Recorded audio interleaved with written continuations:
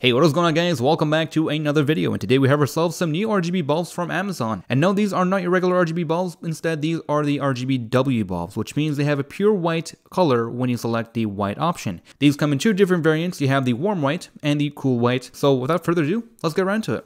So basically, 2 nights ago, I wanted some RGB for my room. So I went ahead and ordered and installed 2 cool white bulbs, except I didn't know about them. And once I installed them and pressed this middle button right here, the bulbs turned into white. And at that point, I actually didn't know. I didn't even read too much into the page. I just ordered them and they came in the day later. And apparently these were the new RGBW. And you can easily tell by this new remote right here. It has this middle button right here. That's the layout of it. There's the 44 and the 48. I can't remember what numbers, but basically there are 2 other remotes. And essentially these are the new remotes for the RGBW bulbs. They're not that bad. Not a lot of customizability, but for what it is, I'm perfectly fine with it, and I'll show you guys how this works. So anyways, I've already installed these things, but here's what the box looks like. So you can see that it is a 10-watt bulb. It's got 2-in-1, basically white and RGB, and then more information, more pictures, very cool stuff. And you can pause the video if you want to take a closer look at this. And apparently these are A-grade bulbs, so I guess they're pretty cool. Also talk about the PWM and flashing. So if you're someone who's going to be recording their room and doing YouTube videos and you want to know if these bulbs are going to flash in camera, well, we're going to talk about that in just a bit here and show you guys if it does. For the most part, it does not, so that's pretty good. Finally, here is what the bulb itself looks like. Both the warm white and the regular white look exactly the same. Looks pretty good. You got an aluminum piece right here that feels pretty good. Everything's nice and clean. Pretty straightforward. And they come in different brands, and I'll leave links for them in the description below. And usually you'll have some writing right about here, telling you about the type of bulb it is, the wattage, and the voltage. And lastly, here's a quick look at the manual. It comes in 2 languages, English and I think German or French, I'm not too exactly sure. But yeah, here's what it looks like. Pretty straightforward, tells you everything you need to know. Here's a closer look at the remote section.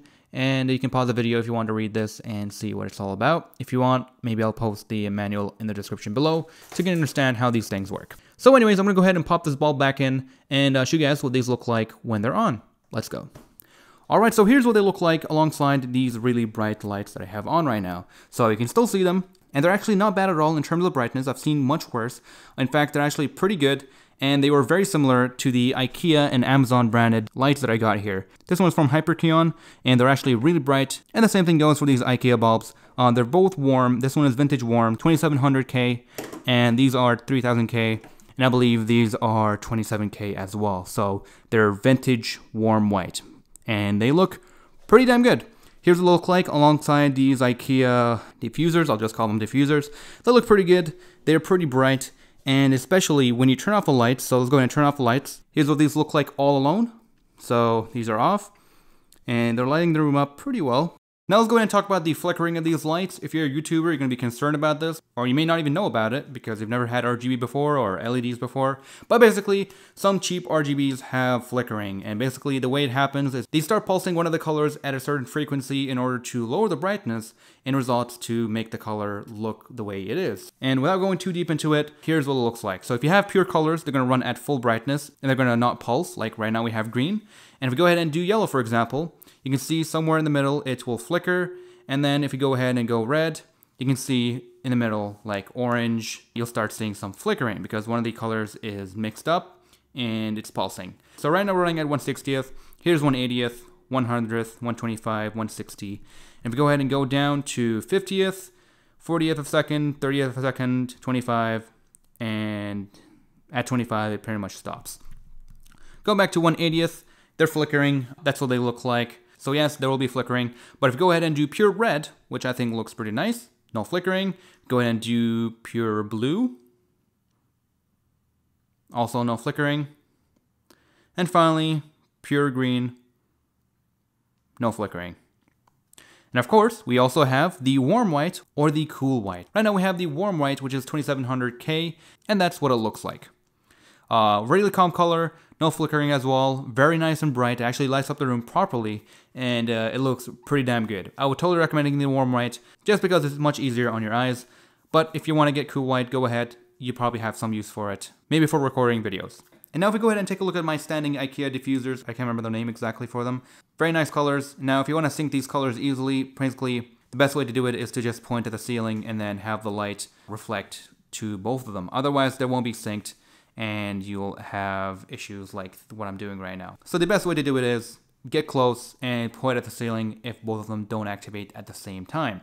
So here's blue, red, and all the different colors. Now, how this remote works is probably pretty confusing at first, but it does make sense later on. So before we go ahead and take a closer look at the remote, I'm gonna show you guys what the cool white would look like compared to the warm white. Alright, so on the left side, we have the warm light, and on the right side, we have the cool white. And here's what they look like when they are on. That's 2700, I think that's 4000, I'm not too sure.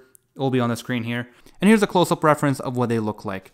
They're pretty good. The cool white is pretty bright, and so is the warm white. Personally, I prefer the warm light. It's much easier on the eyes. Meanwhile, the white, it's good for video.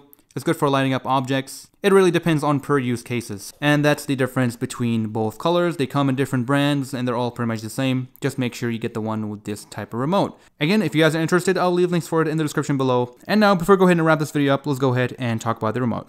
Alright, so here's the remote. I'm not going to go too depth into it. If you want to know more about it, you can read the manual. But essentially, you got your on-off switch, your brightness controls, and of course, if you lower the brightness, it will start pulsing to lower the brightness, and you'll end up with this wavy effect on camera. So I don't recommend lowering the brightness if you're going to be recording anything. Then you have your rainbow effect. It will cycle through the colors as usual. And then you got heart, green, water. Again, I have no idea what these are exactly, but I just use them by default to get the exact color that I want, just in the background. But if you want to go ahead and go more in depth and change to the exact color that you want, you can hold down these 4 colors. So you got red, yellow, green, and blue. And basically, you can start with one color, so you go from yellow. Now if you want to go for lime green and somewhere in the middle, you hold down green until you get to the color that you want, or until you get the full green. And the same thing goes if you want to go ahead to a blue, you can keep holding it down until you get to the center color, or somewhere close by until you get to the full blue color. And if you want to go purple, you hold down red between blue, and eventually you'll get to purple. And of course, it's going to pulse somewhere. In some cases, you'll get to a balanced color where both colors are pulsing properly, and you won't have to actually worry about this wavy effect. And if I keep holding red, I'll eventually get the full red color. So that's how this works. You can mix the colors and whatnot, and if you get multiple of them, you can just point at each one of them and manage to get 2 colors at the same time. So I could get 2 colors going at the same time. We got some blue, we got some red, and it might be hard to actually coordinate them. Something like your wall or your desk will reflect the infrared colors, triggering both of them at the same time. So, for example, right now, I just turned it on to white, and they both went to white. I can go to blue, they'll both go to blue. Even though I'm pointing at one of them, it may not change exactly how I want it. So, there you go. So with all that being said, do I recommend these? Absolutely yes, these are fantastic. They're a pretty awesome upgrade over these IKEA and Amazon branded bulbs. The warm light on this thing looks the exact same as these guys. Same brightness, same everything, except now I have RGB and an awesome remote to control everything with. So yeah, that's all for this video. If you guys are interested in this thing, I'll leave a link for it in the description below. And that is pretty much it for this video. So thank you all for watching. Hope you have enjoyed this video and found it helpful. If you did, hit the like button and subscribe for content like this, and I'll see you guys in the next one. Take care, everyone.